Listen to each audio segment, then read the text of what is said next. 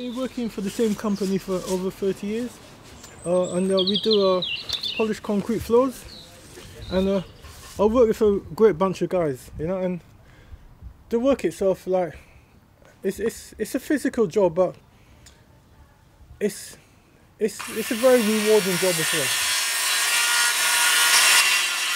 The beauty of working in construction as well is like my rewards is like paint, wood, screws, nails on the building site. It's always there.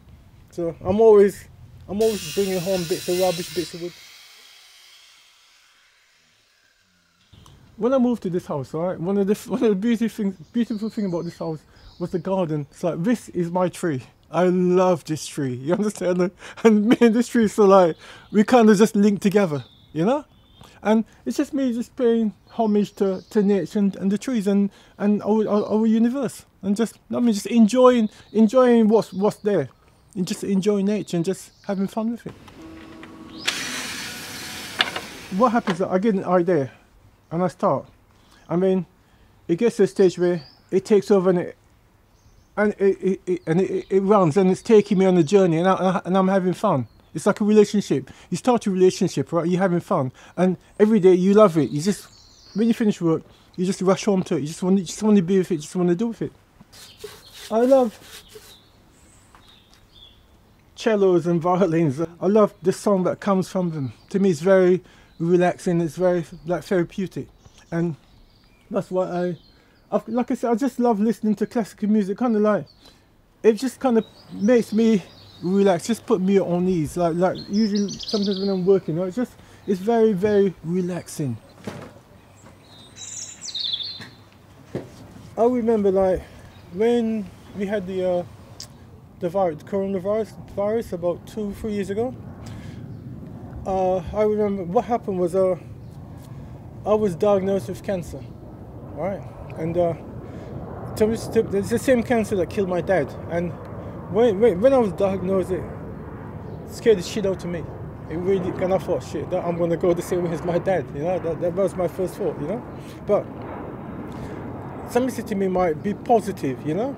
And I mean, I've had my treatment, my radiotherapy treatment, and so touch wood, so far so good.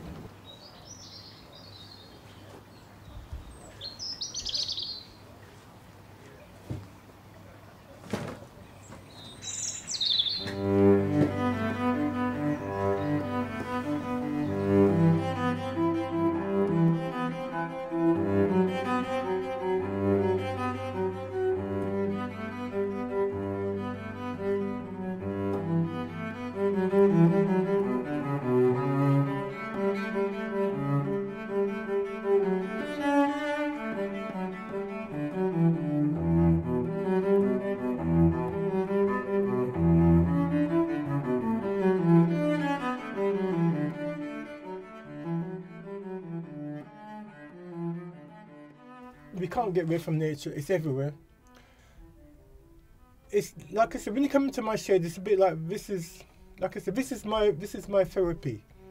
Like when I come in here, I just cut off from the outside world and just indulge in my surroundings. And to me, all three of them, they tend to work together: art, music, and nature. Basically, with me, I just cut myself off, and I mean, like I said, I'm like a sponge, and I just open up my head and just whatever energies come in, whatever I'm told to do, I'm just doing it. You know, I'm basically, like I said, I'm there to be used, and I'm by the spirits, the universe, whatever.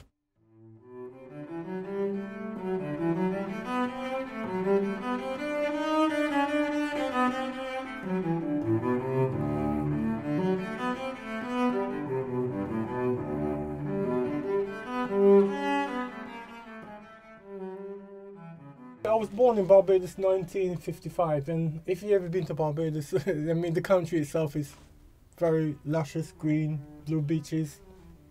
It's like I said, nature is something we can't get away from. It's always there. It's always with us.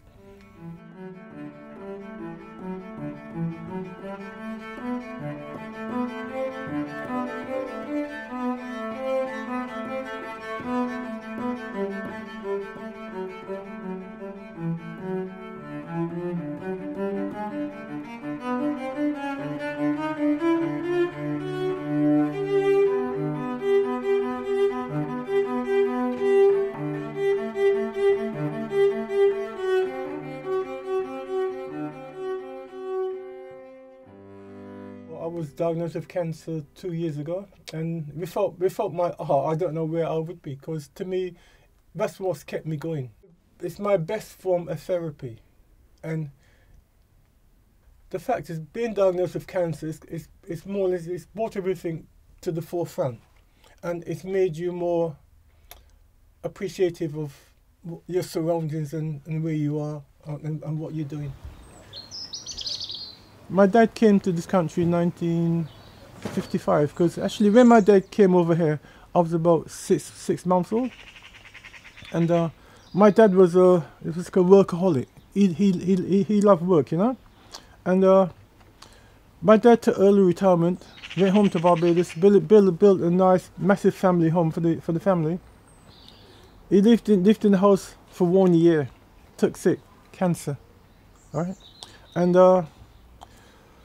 my dad died about 24 years ago, died of prostate cancer, and I made the 2 crucifixions in memory of my dad, because even like sometimes even when I'm in my shed, I can still feel my dad's presence.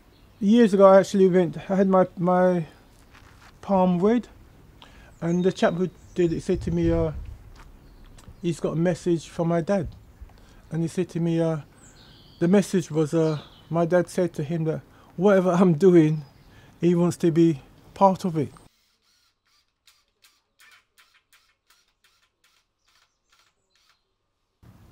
Cancer is something like, it puts things into perspective. It kind of makes you enjoy life even more. It's something that you're up against, but you're not giving in. You're staying positive, and you're just being who you are. It's like you just want to just get on with life. Don't just sit back and mourn. Just get on with life. You know, just do it.